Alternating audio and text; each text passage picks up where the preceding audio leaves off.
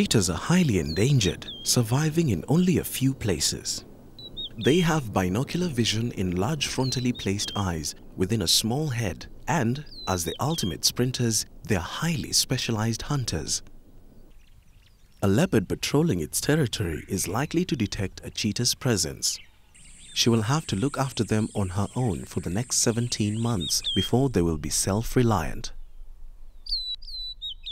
As the cubs become older, they are more difficult to hide.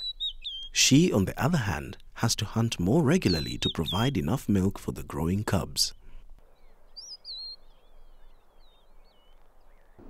These two adult cheetah are in fact a brother and sister pair.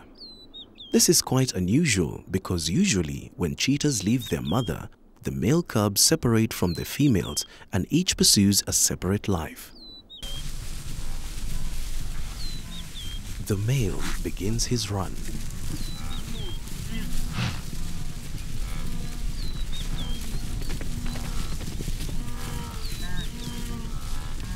It all happens so quickly.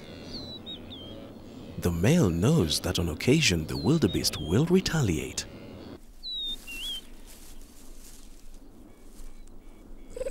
Then suddenly she's off. The cubs have learned this means they must stay behind while she goes off to hunt. The mother moves on, looking to see if there's any prey nearby. Suddenly, the mother calls to her cubs to follow.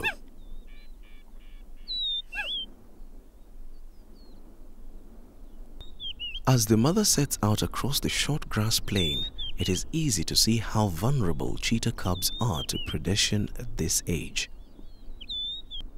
The cheetah does not have the power, teeth or claws to take on such a formidable adversary. This is a very close-knit family, and this mother remains very tolerant of her cubs' games, up to a point. The wildebeest are surrounding her, cutting her off from her cubs. The cubs are now a little concerned that their mother has disappeared. The instinct of a cheetah to run down prey is there from birth, so this cub was born to be a hunter, and to survive, it has to learn how to kill. They will not return to the carcass. Cheetahs never do. It is the cheetah's lot to be a solitary animal.